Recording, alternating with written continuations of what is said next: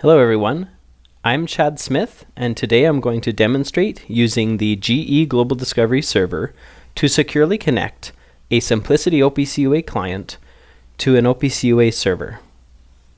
We'll start by setting up a Simplicity project. Create a project, we'll enable OPC UA Client. And if we look first of all under the equipment folder, when you go to set up your devices, you can see this little configuration tool for OPC Security Configuration. All the thing you have to do is enable security, specify where your GDS is if this is the first time you're doing this. Obviously we need to log in to the GDS so that it's a secure connection. And then this Simplicity tool will take care of the rest for you. You can see what it's doing here. It's registering the application, creating a self-signed certificate. Then it's going to sign that certificate with the GDS. And then replace the trust list, or update the trust list for the Simplicity application. And that's all you need to do for Simplicity. Now we'll set up the GDS enabled server. This is a server that we've written with that supports the OPC UA Part 12 specification with the information model that works with the GDS. So now we have the push server enabled. We're going to, or running, we're now going to enable it and register it with the GDS. So you can see we have an option to get set up a new server. So you can see this, the push server is on the local machine, so it's discovered by the local discovery server.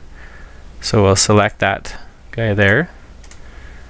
It fills in the fields for us. It's a server. Its push interface is enabled.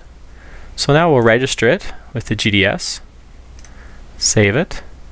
So now that we're registered and we're not yet signed, let's go back to the Simplicity configuration and create ourselves a device. Hit OK, and then we'll go to the OPC UA configuration and we'll browse for that server. In the global directory, you can see because it was registered, now we have the push server endpoints that we can choose to connect to.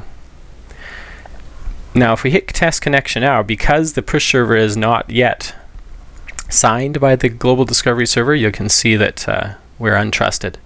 So that operation doesn't work right away until we go back to the agent, go to the certificate management tab, sign the certificate.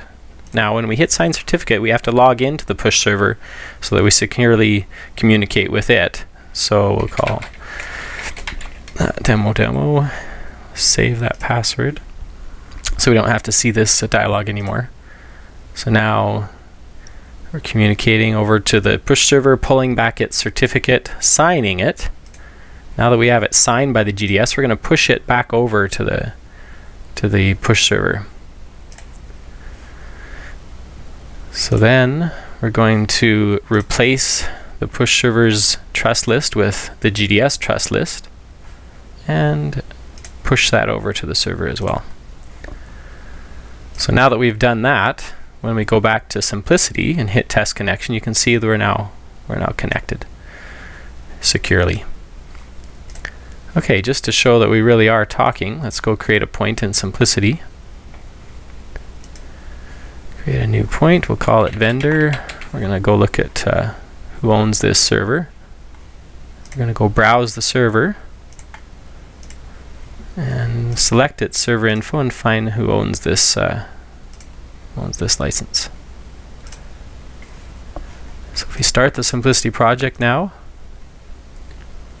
alright, now we can go see that we're communicating, and you can see we retrieve back that this server is licensed to GE Intelligent Platforms.